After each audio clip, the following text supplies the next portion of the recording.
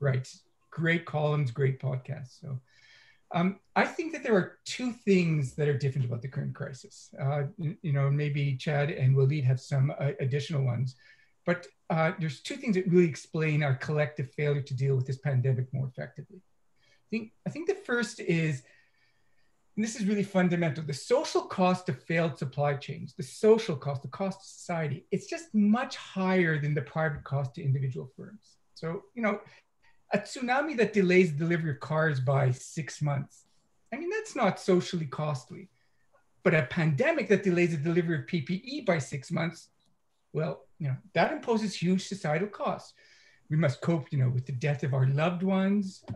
Unfortunately, I'm sure that there are many who are listening in that have had that unfortunate experience. That, we're all coping with the social isolation that seems to have no fixed end date. We're having firms and workers that are suffering unprecedented economic hardship. So there are many ways in which these hardships could have been lessened, but all of them start by recognizing a simple market failure, that the benefits of building long-term supply relationships for PPEs, et cetera, are much higher for society than they are for individual firms. And that leads to a very simple conclusion. There's an important role for government. And this is something that nobody is talking about, but it really has to be stated.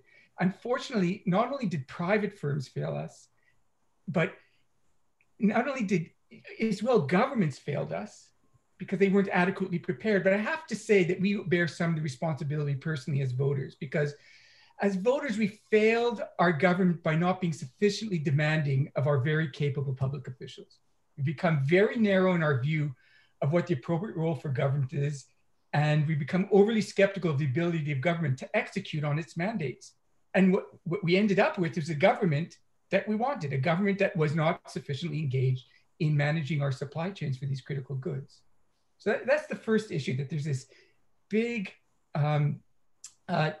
market failure, that it's more valuable to society to manage these supply chains than to individual firms. And the second one is a little bit more technical. It's that the current crisis is a little different than past crises. In past crises, the shocks were often idiosyncratic. They hit a single country, like a tsunami hits Japan. But the current crisis, the shocks are correlated across countries. And that has important implications when we're dealing with GVCs.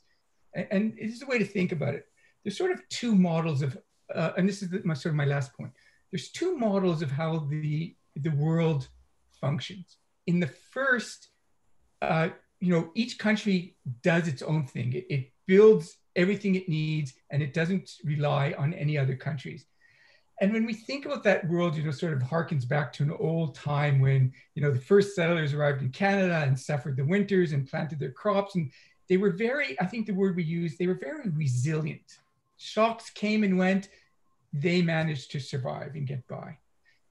There's another model. And this one is in which we are in highly integrated societies, in which each country depends on the other country. This is the model of globalization, in which we squeeze out all these efficiency gains, in which we're obsessed with efficiency. So we have two models of the world, one which emphasizes the advantages of resiliency and one which emphasizes the advantages of efficiency. And here's the key point, is that when we have shocks that are idiosyncratic to individual countries, like a tsunami in Japan, this efficiency model of globalization works very well. But when it's correlated across countries, then this efficiency model stops working very well, and the resiliency model is the one that works better. Thank you for that, Dan, and that gives us a really helpful perspective to think about global supply chains and when they work and when they don't. So, Chad, maybe I could ask you, in the current environment, there are many calls to change global supply chains to somehow bring back production to Canada, the US, and other Western markets. Dan talked about the trade-offs here, but in your assessment, are these calls to bring back global supplies, are they well-founded, or are they driven by Navarro politics or solid sort of business, public health concerns? So first, let me say thank you for the opportunity to be here. It's a tremendous pleasure. this is a huge question. I think a lot of it is sort of knee-jerk reaction, people being scared, policymakers saying to themselves, we need to deal with this a crisis, the things that we can control now. We can't trust anybody but, sort of ourselves. And I think that's sort of the knee-jerk reaction. But I think in a lot of respects, it's actually the wrong reaction and can be kind of counterproductive. And so let me go a little bit further into some of the points that Dan made. One of the things that I've spent the last 2 months studying in far too much depth is what the supply chains and trade flows in things like, this personal protective equipment, the PPEs, the masks, and hospital gowns, and all of that kind of stuff comes from. At least in the United States, we import a lot of that from China. We get some of it from Mexico as well. Some of it is regional. And I know we have, we're part of a supply chain with you all as well. But a lot of this we were buying from China, importing from China. And really what happened with this outbreak was very much kind of a perfect storm of events.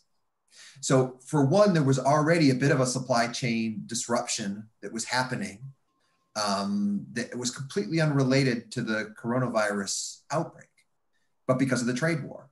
But because of the trade war, the Trump administration had imposed tariffs on respirators and surgical masks in 2019, already making it more difficult for American hospitals, at least, and medical providers to be able to purchase this equipment from China, the world's largest, the Americans' largest source of foreign supply of these things. And, my sense is the hospital systems hadn't quite worked that out. They hadn't figured out who the alternative suppliers should be, if they should continue buying from China, but just at higher prices. So we were already at a bit of stage of disruption of a supply chain, lack of adequate preparedness, and then this shock hit, right? And then the shock hits kind of in the worst possible way. It starts off in China, which is the largest supplier of a lot of this equipment. And obviously China's natural reaction is to, have huge demand for this equipment for itself, to try to, back in January, it was the only place suffering from this. So it had a huge increase in the need for respirators and masks. It ramped up production as quickly as it could, but it needed a lot of this stuff internally. And that meant fewer exports available for the rest of the world as well. And so you had kind of this perfect storm of events, all taken, some of it self-inflicted. I think the trade war, you could argue, was self-inflicted, but the events sort of taking place in China itself is originating in China and thus making it more difficult for the rest of the world to be able to access some of these supplies when they needed it, when sort of COVID ended up on their shores, created problems. So that then leads us to the question of, well, how should we think about this then? Is it maybe a better solution would be to, not have these supply chains? Let's forget for a moment kind of other political, geostrategic challenges that you might have with being particularly reliant on China. But let's just suppose that we did all of this ourselves in the United States, or you did all of it yourself there in Canada. And I think the evidence has shown that outcome doesn't work either. My favorite example, I don't know what you're going through there in Canada, but for the first 6 weeks, the sort of favorite story was our shortage of toilet paper here in the United States. Everybody's at home. And everybody wants to buy, the very comfortable, nice, cushy toilet paper, but none of it's available. And the story behind that is it's effectively a supply chain story, not an international global supply chain story, but essentially there's two different types of toilet paper being produced out there. There's stuff that, for your office, commercial, public, it's very uncomfortable. Nobody wants it. And then there's the home stuff. And the massive shift from the commercial to the home meant that there was just not enough of the home stuff available. There was lots of the other stuff available, but this then, is sort of a lean supply chain story, but it has nothing to do with international trade, nothing to do with cross-border, nothing to do with China. It's just a massive shift in demand. And there's sort of no amount of preparedness that could have left us ready for that kind of outcome. So I think it's presents politicians that might have ulterior motives with saying, we need to bring supply chains back. But I don't think that is the solution. I think we have seen, other examples would be in the United States, we've had shut down a lot of meat packing facilities for pork and beef, because that's where they've had outbreaks of the pandemic showing up for workers. Imagine those had been not meat packing plants, but those had been N95 respirator plants, right? Then we'd be desperate for that kind of material to come in from abroad, from countries that weren't suffering right at this moment. So I think it is a bit of a wrong reaction in terms of policy to think that the solution is going to be to say, let's bring back supply chains to only be here in our own country. Yeah, I think that's a super valuable point, that the supply chain disruptions initially manifested as international, but now we're going to see the domestic. And what are we going to do? Say that New York should not trade with Idaho?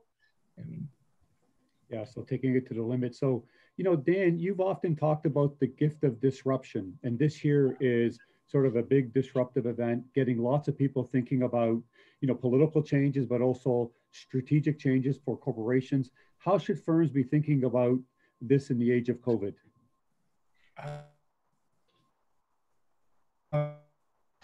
That's a great one. And this is sort of a different mind shift, because I think for most of us, it's crisis mode, blame mode, let's hunker down and just survive mode. But, you know, I've talked to now in the last several weeks to dozens and dozens of startups and seen what is happening in the newspapers as well. And it's extraordinary how in the midst of this crisis, there are many firms that are seeing this as a great opportunity. And it sounds almost cliche, right, Walid? But we all know the Chinese character for crisis is actually two characters, right? Danger and opportunity. So I'm looking around, I'm seeing these many, many opportunities. And if I'm in business, I want to ask, what opportunities are there for me? This is not all a disaster. Some of this is opportunity. So telehealth, which has languished for a decade, right? People invested in telehealth, like Bernie Pell, for 10 years sits languishing. And now, you know, it's unbelievable what's happening to his portfolio. Why? Because it's a hot item. Doctors are using telehealth to triage patients so they don't have to come into hospital. Psychiatrists are doing the unthinkable, the absolute unthinkable. Nobody thought that psychiatry could be done online. And lo and behold, we're doing it online and the psychiatrists are thrilled with it. Remote meetings. Nobody thought that we could, in the course of a weekend, take Rotman School of Management and turn it from an in-location, face-to-face classroom experience to a fully and completely online experience. Nobody thought we could do it. I'm sorry to sound like Trump. Nobody thought. We and many others did that transition in 72 hours. And now all of us are thinking remote meetings, right? We all realize that we're much more focused when we're at home. We're much more comfortable not having to take that 15-hour flight to Guangzhou. Oh my gosh, if I ever have to take that flight again. And we're now focused on, the things that are more important to us rather than these distractions like traveling. So what does remote meetings mean for different types of companies?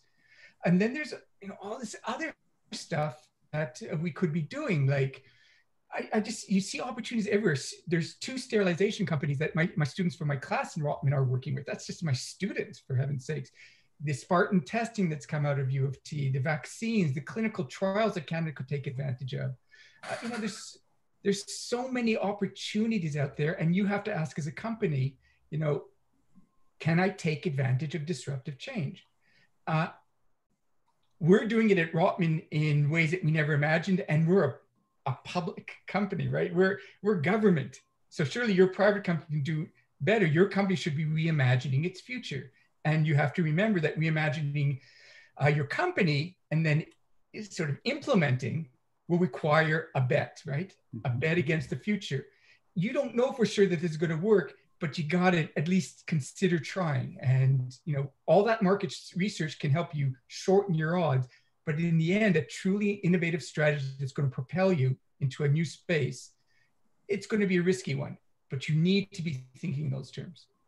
So Dan, you talked about these 2 models, one based on efficiency and resilience. Now you're talking about all of this innovation. So Chad, I'll put you on the spot and say, will the crisis lead to a rethink of global value chains? What do you think? You know, I do think that I think the combination of both this crisis and you know the sort of the relentlessness of the trade war, which you know for all intents and purposes wasn't going away, even you know before the crisis hit. There was an agreement between the United States and China, but you know most all of the tariffs that the two sides had imposed on each other throughout the trade war were still in place, and there was very much the sense that this might just be a political deal, you know, for the Trump administration to campaign on, for the president to campaign on before November.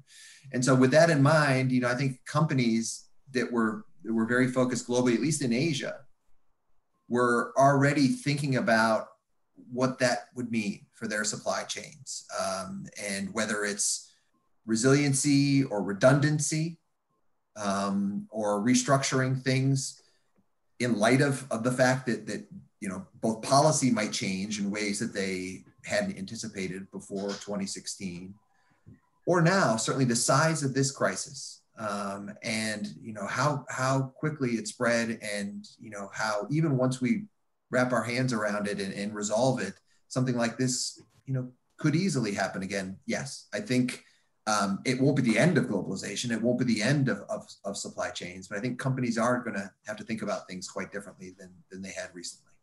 So a question just came in, which I'd like to ask now, but it's very much related to what you just said, Chad.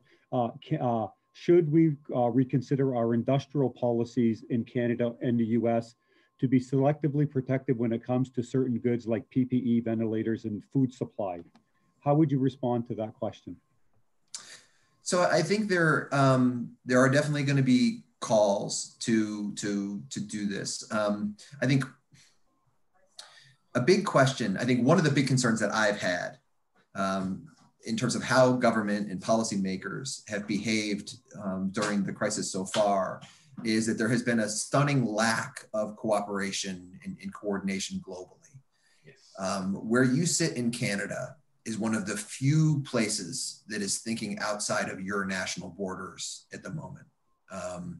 You know, we saw early on in Europe in March, infighting between EU member states for PPE. You know, the Germans and the French requisitioned the you know respirators and masks and wouldn't even sell it to Italy. You know, the part of Europe in the European Union that was suffering the most at that point in time. In the United States, in April, the Trump administration invoked the Defense Production Act and said, you know, we're not going to sell this stuff to Canada. Eventually, they backed off and changed that, but that was a real big concern for a while. So I think, given that those kinds of policies have taken place, there is definitely going to be an incentive for national governments to say, look, we need to worry about preparing ourselves, our people better. I don't think, you know, for the reasons that we've talked about, that's the best way to handle it, because I think any of these shocks can happen at the national level as well, and no one's immune. I think a better approach is to build up stockpiles, strategic reserves, more information. Right now, one of the big problems is we know nothing about production, how much anybody can produce of this type of equipment, how much is being stored, what consumption is. We have a little bit of information and a lag about trade, but without that information, it really does breed distrust and a sort of a lack of cooperation. We saw the same thing happen back in 2008, 9, 10 during the financial crisis when it came to food, not in the rich countries, but especially in the developing world, when there were lots of, there's a commodity price spike and there were shortages of food. A lot of that stemmed from lack of information. And so what happened then is that G20 put forward a new monitoring system for key food crops to try to help resolve those types of problems. This might be another example for things like PPE and ventilators and all these kinds of critical equipment, the drugs, the vaccines, the therapeutics. Once we get there, we just need much more information so that countries and governments are comfortable engaging and cooperating with each other, and we don't necessarily push toward this more nationalistic approach. Maybe if I could just ask you, and then I'll come to you, Dan, but if you think about after 2008, it was a very different in terms of international cooperation versus today. What is it going to take to get us back to a situation where there's a lot more international trust, international cooperation, rather than sort of a more unilateral approach, especially by the United States? Yeah, well, I think on the United States side, unfortunately, it's going to take a different administration. This administration just has no interest. You know, we've seen over the last 3 years how they've treated the World Trade Organization, outside of trade, you know, what they've done on climate, what they've done toward Iran, you know, and breaking deals that had been implemented. So I don't think you're going to see any leadership coming out of the Americans, unfortunately, when it comes to thinking about global cooperation and coordination. And I do think this is a big problem. I think the next concern, you know, that we potentially face once we get beyond this initial phase of the health concerns with the crisis is, you know, when we start to begin to reopen our economies again, and trade flows begin to start to resume, and that starts to happen on an asynchronous basis, and we start to see, you know, China or Asia opening before we do here, or Europe, there may be calls for protection. And back in 2008, 2009, you had the group of 20, the leaders of all the major economies came forward and said, we're not going to do any of that kind of stuff. The leaders, the presidents, the prime ministers, they all agreed to not do that kind of stuff. We're not seeing any of that being taken up today. We're seeing smaller initiatives, including a number that have been taken by Canada, with other kind of smaller open economies, with the Australias, the New Zealands of the world. But unfortunately, largely absent from a lot of those. The United States is entirely absent, but also missing is frequently Europe and even China. So I think that's something that's very different today that I find at least worrisome. Yeah. So Dan, maybe I can ask you what your take is. Go ahead. Yeah, just to add two things to what Chad was saying. You know, the person who asked the question said industrial policy. They sort of elevated what is really a relatively minor intervention in a really circumscribed set of goods to using language to suggest that this is an industrial policy. This isn't an industrial policy. This is very precisely targeted interventions. This is, when you say industrial policy, it sounds like, oh, we shouldn't be in the business of picking winners and losers. And, you know, this is not the place for government. It is the place for government. It's not industrial policy. It's not picking winners. There's nothing ideological here. That's the first thing. So we've got to take the high ground on language here. It's nothing about industrial policy. The second thing is to just to say how much I agree with Chad that in the end, we are in between a rock and a hard place right now with international cooperation. And it is not in Canada's interest, and I believe it's not in the interest of any country, including China and the United States, to continue this state of affairs. And we are going to have to find as many touchstones as possible for international cooperation. And maybe as we go along in this discussion, you know, we can rattle off another dozen. When we spoke earlier, Dan, you told me to be positive. So I'm going to ask you, what's your outlook? Do you feel optimistic? Do I feel optimistic? There's a short and long run of this. So in the short run, I'm an economist and I have a good sense of the importance of what I do. And yet in the short run, we are still pinned down by science. And that is, we still have very unclear ideas about how this disease unfolds. We don't know how many people have it, how long they have it for, how long they shed the virus. We don't know what the false negatives on testing. We don't know what the vaccine is going to look like. We don't know like the production, the time it takes to produce 7 billion vaccines. There's so much science that we don't understand. My role, I feel, as an economist is to recognize that the most important thing right now is the science of it, to make sure it's well funded. That I'm not either optimistic or pessimistic. I just think we need to be reminded that there is a fundamental epidemiological issue here, and I trust the scientists to do as best they can, much more than I trust the private sector to just rattle off solutions which get them grants from governments. Okay. In the long run, am I optimistic? Of course, Walid. There are so many opportunities here, and this will transform the world to a better place, I hope. And before I go to a question to Chad, there's just one question, and we've already touched on it, but I think this is an MBA student looking for a stock tip is really what it is. But as a result, after we get a vaccine, do you see manufacturing in Canada, in the US, somehow surging or changing the trajectory it was on before? What are your thoughts on that? Chad, Dan? I mean, for manufacturing a vaccine, I mean, absolutely. I think this is one of the big concerns. And I agree with Dan too. I think our job as economists is to try to explain to folks the trade-offs and then get out of the way and let the scientists do their job and kind of help us get through this.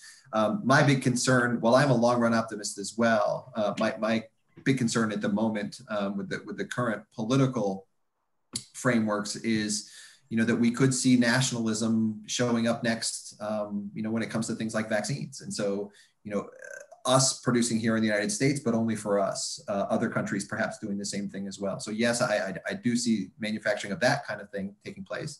Do I see a major change in the manufacturing economy in the United States because of this?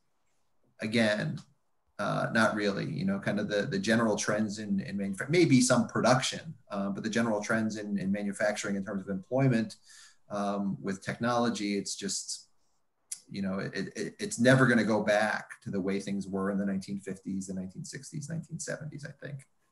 That's a really important message. And I think a lot of people somehow think, maybe spurred on by Trump, thinking that they could bring back the manufacturing economy. One sort of thread through some of these questions, I'd like you each just to, to think maybe in the US and in Canada, might the rise of nationalism, particularly in the US, impact immigration flows to an extent more than what we've already seen?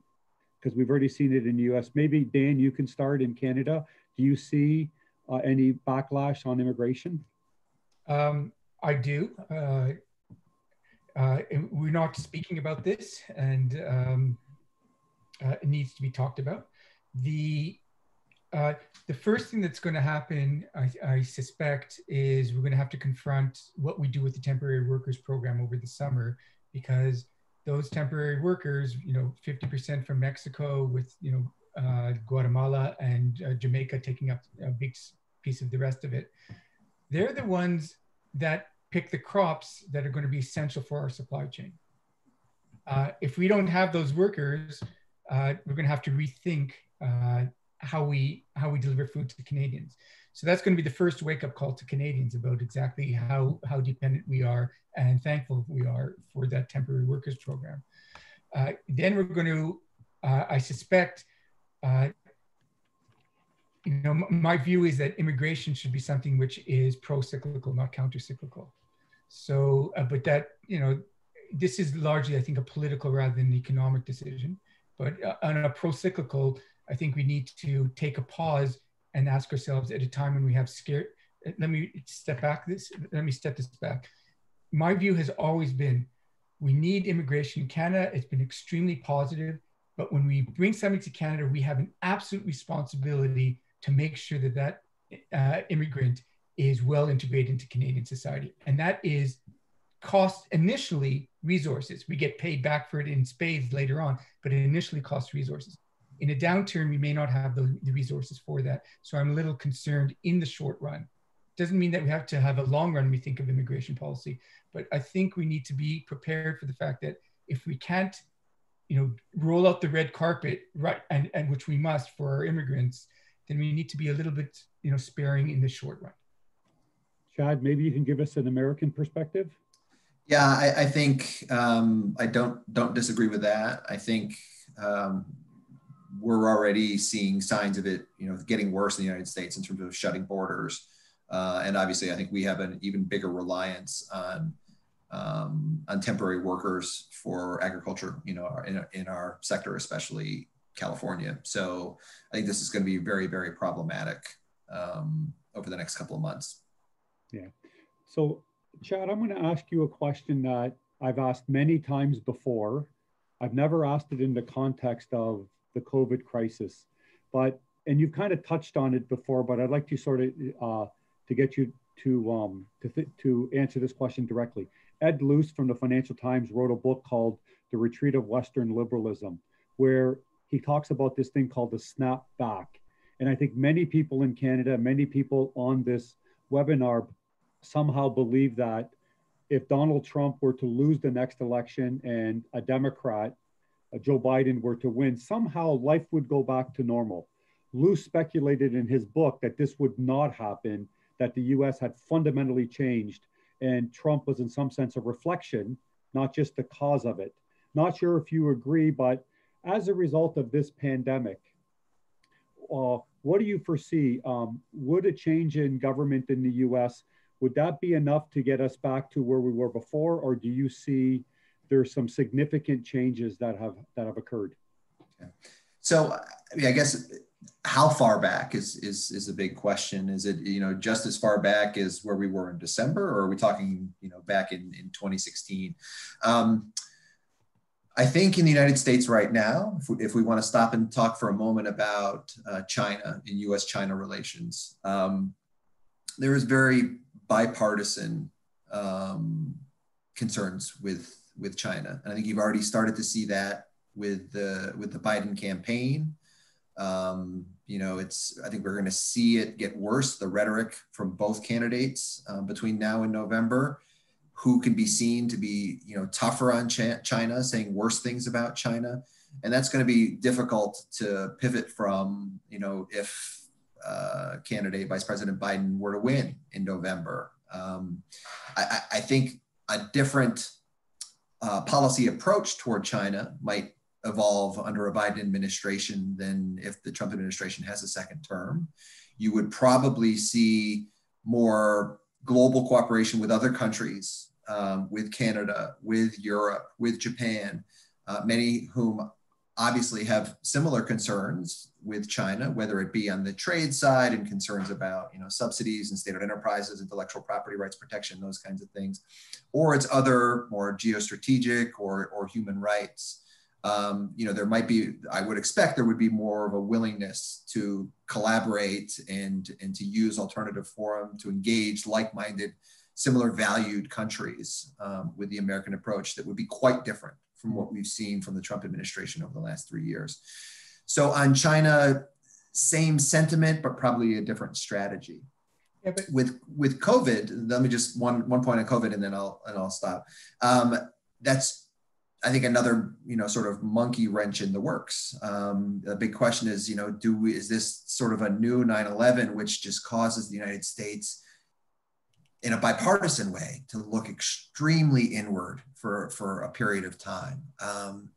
I'm like Dan, I'm an optimist. I think this crisis has presented us with opportunities to fight some of the, you know, global challenges. Now that we've been confronted with this one, we can maybe double down on our efforts on climate and other things too. But I'm worried. I'm not yet sure what the future holds for sort of the American sentiment on these topics. Yeah, I would add, because I so agree with Chad, as I have so often not only agreed but been informed by in the past. You know, Walid, we get a little confused about what Trump means as a word. It means two things. One, we all agree that something has to be done that changes the relations between Western countries and China. Everybody agrees. The Chinese agree, the West agrees. Trump was perhaps the most clear to the public about that, though Obama had been doing lots of stuff in the background before Trump came along. What we've conflated is the goal, which many of us agree on, and Biden agrees on, and Xi Jinping agrees on, with how we get there. And this is the problem with Trump. It's how we get there. For him, we get there by abandoning the institutions that have created so much success for us, both domestically and internationally, where the US has taken the lead on institution building around the world. The approach the administration has taken is confrontational, to tear down international institutions like the WTO. Instead of negotiating against China immediately, they start to fight with Canada, then they start to fight with with the EU, and then a little bit with Japan. When what they should have been doing, instead of renegotiating NAFTA, was creating a coalition around the world to rethink the China relationship. And it should have been institution building, not institution destroying. That's what Trump has been so ineffective at. Yeah. And, you know, a question just came in related, and you're both officially optimists. I've written that down because you both have said that. But thinking optimistically, what do you see as the low-hanging fruit for establishing greater international cooperation and coordination? Any thoughts on that? Yes, lots. And I know Chad has too. Go ahead, you start, Dan. Okay. First of all, the WTO has to be fixed.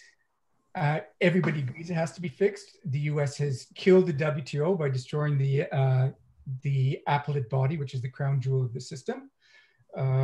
So we need international cooperation to fix the WTO. China has come to the table to, I don't like their proposals, but they're at least at the table to discuss fixing the WTO.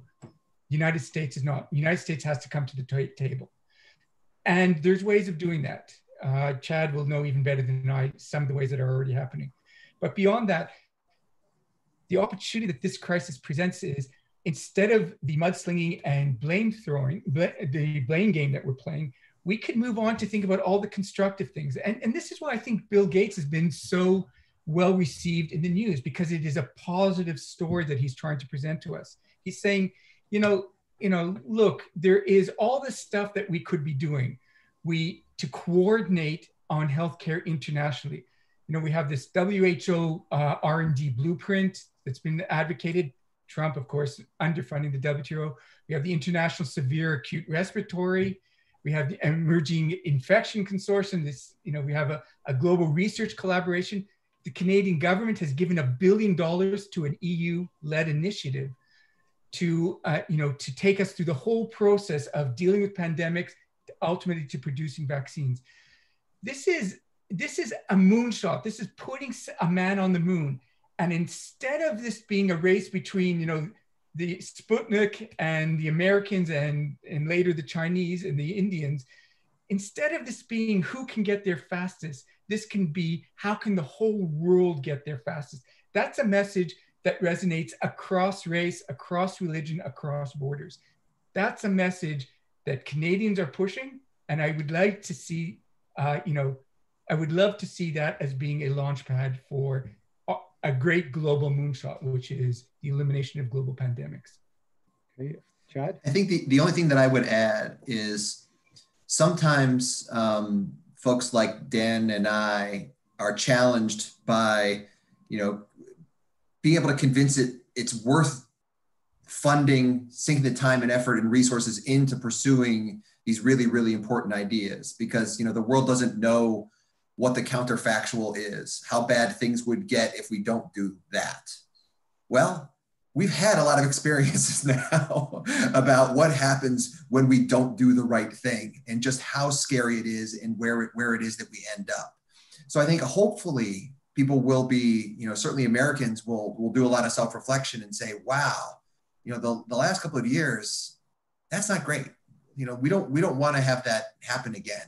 Let's figure out the right way to build institutions, to cooperate, to make sure that kind of thing, that we can really learn the lessons that we need to take away from that whole experience. So the importance of international cooperation is really important. But another question very much related to this, I'm not sure if you'll be able to answer it, but if you think about sort of international cooperation to try to come up with a vaccine, what happens if one particular country gets the vaccine first? How do we ensure how that gets distributed globally? Any thoughts on that? Sure.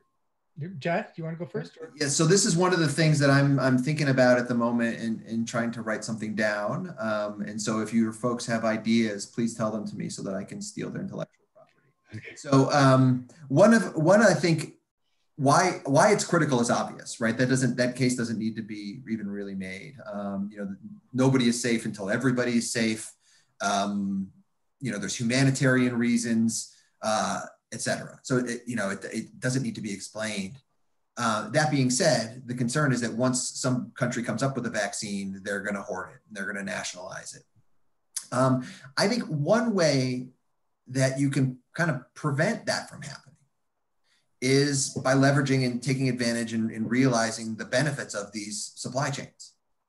So, in all likelihood, suppose we get, that we come up with the vaccine first in the United States, or you do in Canada. We're probably not going to have all of the inputs we need locally to be able to scale up that vaccine production quickly. We're going to need to import stuff from the rest of the world, whether it be, the vials or the caps or the active pharmaceutical ingredients or other things that we need to be able to do it. That should be, a mechanism to force countries to keep themselves open, to live up to a deal that says, if I promise to make some of this available to the rest of the world, once I, start making it, that I'm gonna actually follow through with that promise. So I'm thinking that, supply chains, the existence of these supply chains could actually be a force that we can leverage to make sure that we continue seeing cooperation where it might not otherwise emerge. Dan, you buy that, Dan? That's going to be helpful, and I think we need to go further. We're going to have to, as Walid will know, I am a strong believer that the US patent system has gone out of whack and is way too protective. I am concerned that China is eventually going to move in that direction when it suits their purposes. That is, when they're producing the vaccines themselves. But right now, what China does, at least in this area of medicines, is what I think many countries should be doing, and that is compulsory licensing. That is to say to big US pharmaceutical companies, no, we're not going to pay outrageous prices for pharmaceutical products that you develop. Those companies will then say, well, we're not going to develop the products anymore. At which point we will say to them, that's okay. Because frankly, most of the development happens within universities. All that big pharma does these days is take products through clinical trials. They don't develop the drugs anymore. Like we can go through a list of all the major drugs, blockbuster drugs, and realize that they were developed in universities. What we need to do is recognize this, offer the alternative to drug manufacturers. Do you want to participate at a much reduced profit to yourselves? Or do you want to hand off some of this to the government? Let the government own all of these major vaccines that are developed at the public purse by universities. And as we're going to discover, I suspect, I'm not certain of this, we're going to discover that to produce 7 billion doses of a vaccine on short order is going to require resources that no single country can command, and that universities and other research institutes are going to be, recruited for. So to me, as long as we can get past this ideology that the US intellectual property rights system is the right model for the world, it is not. That's a consensus among economists that it's not. If we can get past that, then we can start to see that cooperation is possible. Okay, Chad, would you like to add anything, or are you good? No, I think that's good. Good. So we're coming up, the last 8 minutes or so, and I initially was going to say I'm going to ask you a big ideas question, but there's been so many big ideas. I'm going to ask you another big idea question, and maybe I could ask Chad to think about the U.S. and Dan to think about Canada.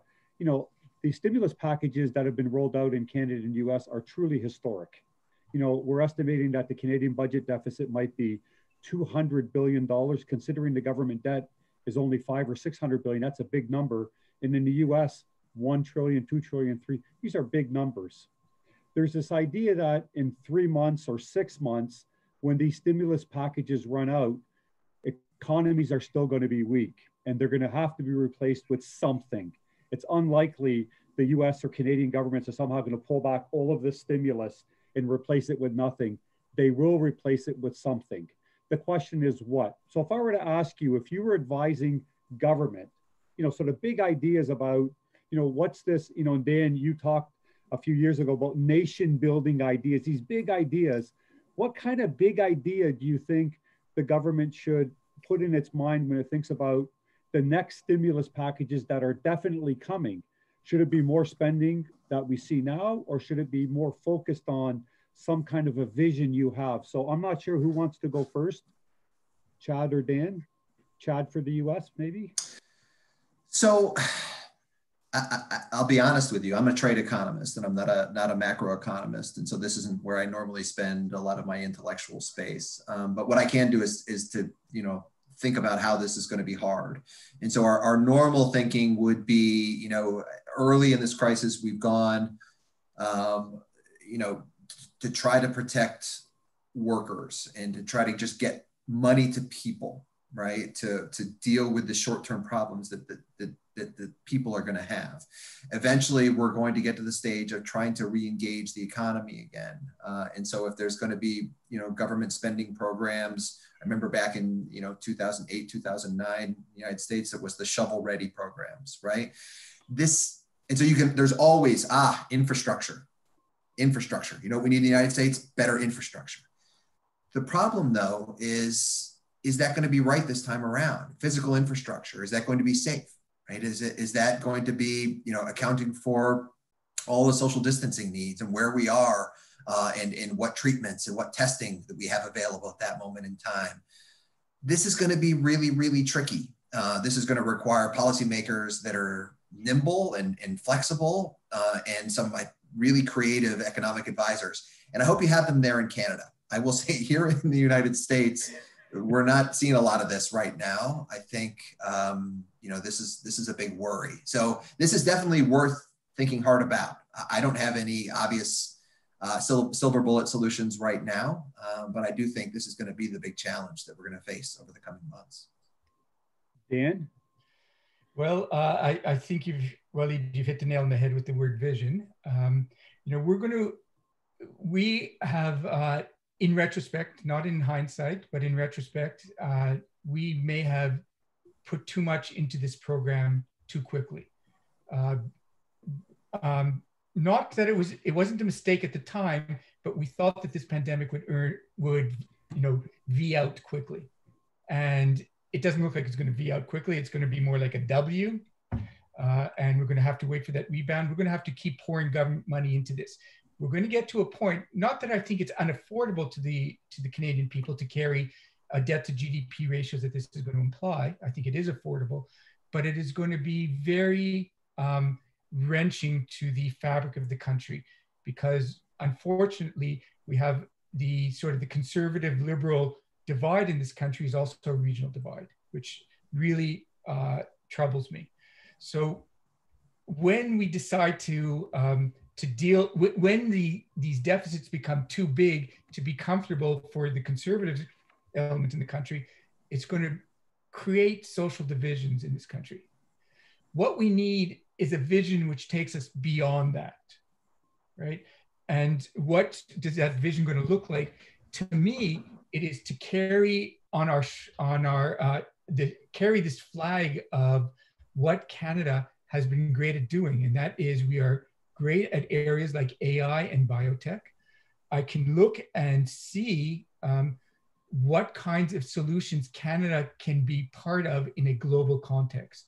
So that's two pieces here, right? It's saying that the Canadian government initiatives are well articulated, a vision of what we want to accomplish, both for Canada and for the world, communicated effectively to Canadian people, which brings some unity to what will, I think, in another 6 months from now, become fragmentation over the large deficits.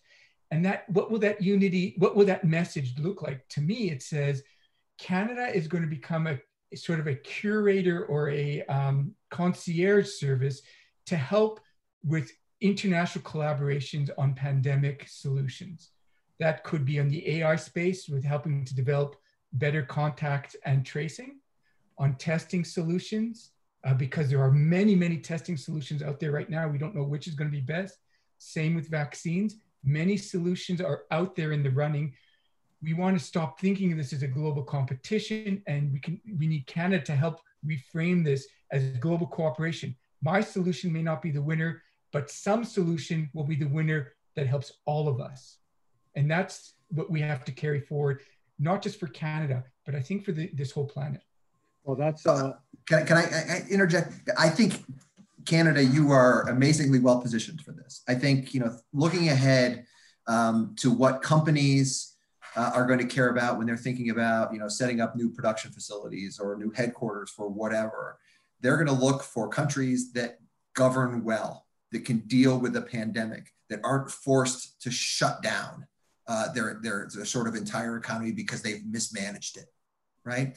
If you think about who you want to do trade agreements with, well, can you keep your economy open is kind of a big, Canada, you are an amazingly, right now at least, good position to be able to take advantage of this into the future.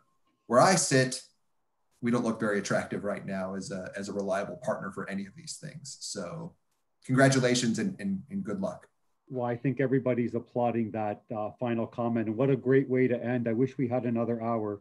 But before I thank Dan and Chad, I really want to thank the audience. I mean, the number of questions and the quality of the questions have been remarkably good. I really want to thank the audience for being so engaged with those great questions. And I'll try to collect all of those questions, and maybe we'll provide some answers online, but there's so many amazing questions.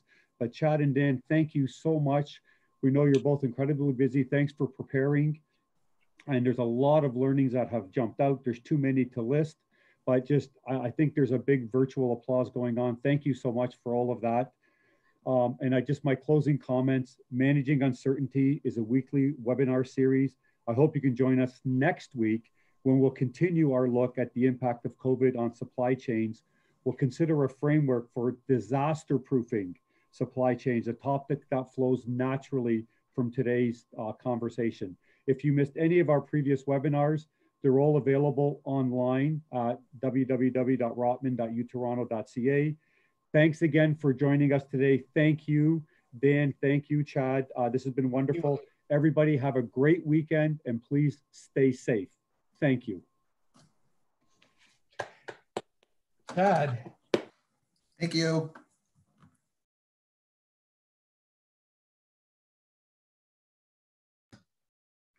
Oh.